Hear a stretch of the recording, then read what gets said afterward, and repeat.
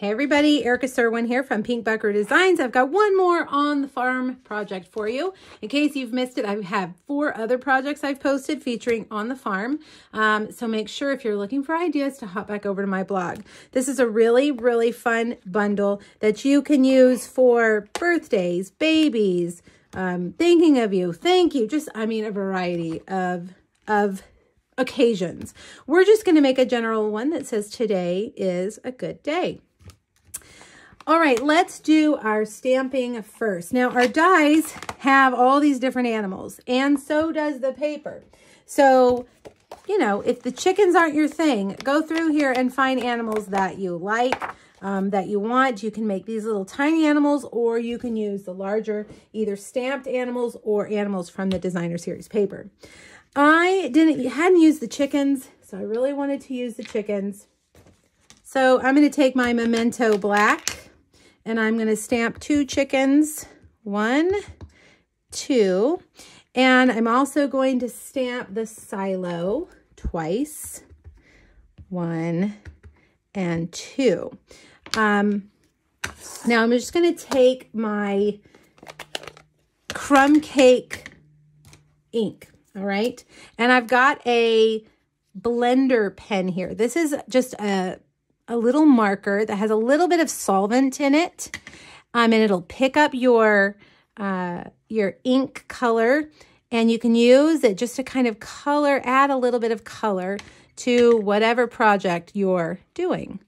All right, so just a little bit of color, kind of keeping it simple. I don't want them to have a whole lot of dark on them.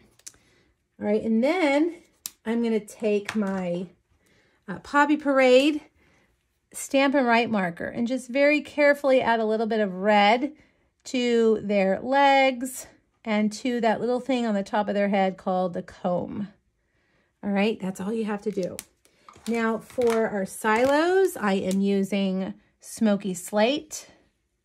So I'm just going to take Smoky Slate Light, color in our little silo. I'm not going to worry a whole lot about shading or anything. It's very small.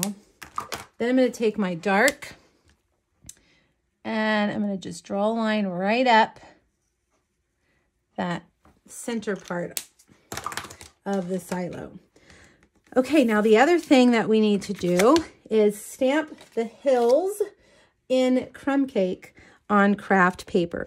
All right, so we're going to stamp them, and there's no die for this, but it's super easy to cut out. All you're going to do is just follow the line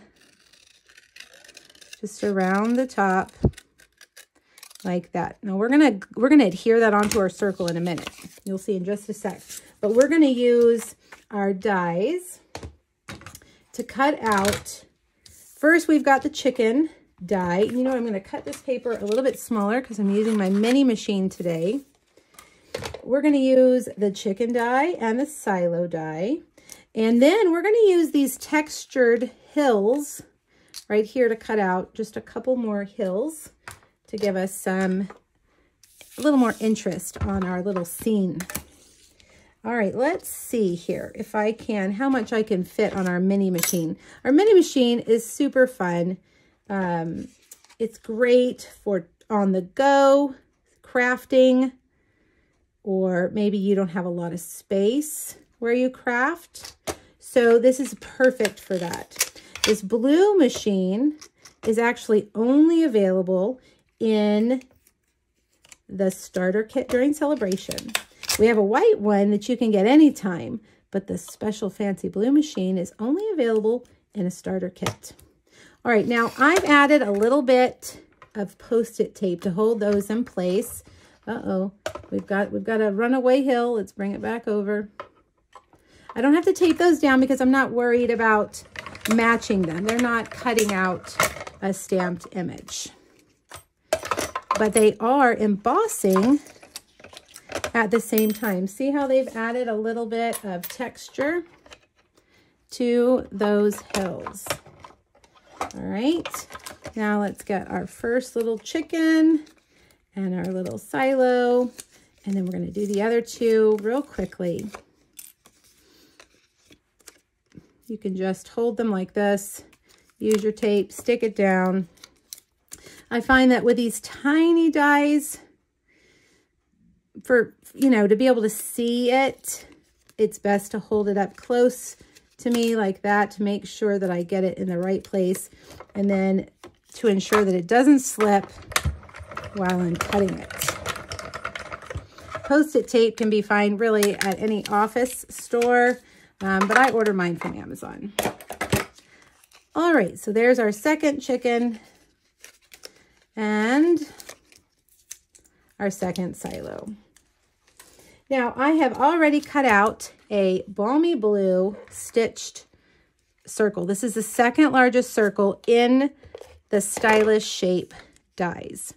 And I'm going to put this circle up a little bit like that, okay? Now, I'm going to take my hills and we're going to put dimensionals. We're going to need many dimensionals, probably.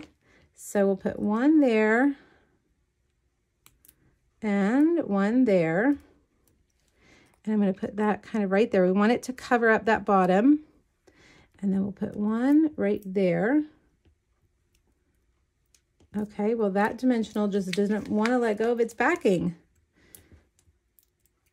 Okay, and then we'll take this one and put it down here like that. All right, now I'm going to take my scissors and very carefully go around my circle, matching the edges of my blue circle. All right, there we go. Now we'll take our chickens, turn them over, add dimensionals to them. Are they big enough? I think they are for a regular dimensional. I'm gonna put one down here, and I'm gonna put one up here, kind of coming out from behind. Well, let's see. Okay, let's see, right there. And then for our silos, we're just gonna get some liquid glue, just a little bit. That's probably a little bit too much right there. And I'm gonna do one down low, kind of tuck it down in that hill, and another one behind it a little bit higher. All right, the last thing I'm gonna do is take some craft white ink. I'm not embossing. I'm just going to stamp that cloud right there. Now that ink will smear, so I am going to dry it real quick. You can emboss it if you want, but it's not necessary.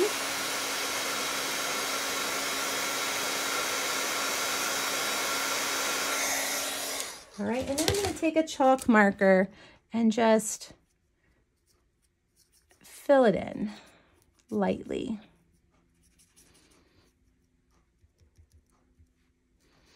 All right, now we've got our little farm scene ready to go. Let's put our card together. I have a special element I'm going to show you that I'm using for this card. First, we're going to use that Balmy Blue card base, and I've got a So Saffron Matte for this cute little paper that has the windmill, the chickens, the ducks, the geese. And we're going to put that right there. And we'll put that on our card base, Balmy Blue card base.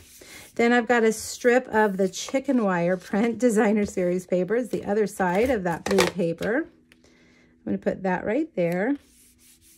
And then I've got the little, what I think looks like maybe a little road stitching. I'm not sure what it is, but it's super cute. And it's the perfect yellow. It matches, of course, from that same pack. And I'm going to put that over like that. Okay.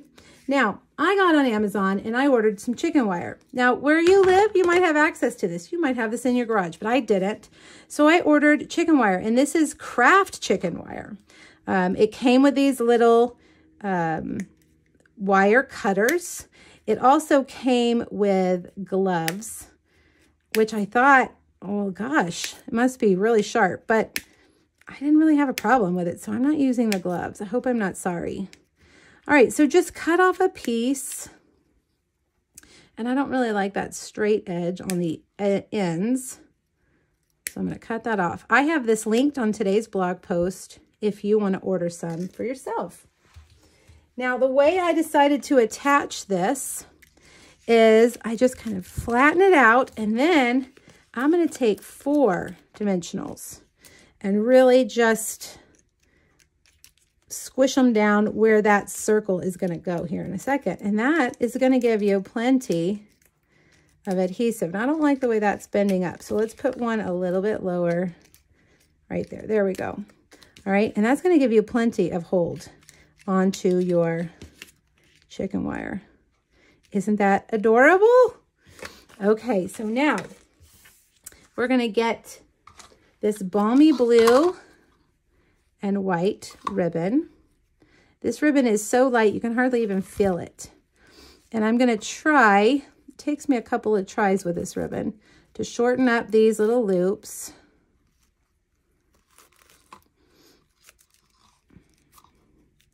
For some reason, it doesn't like to pull through.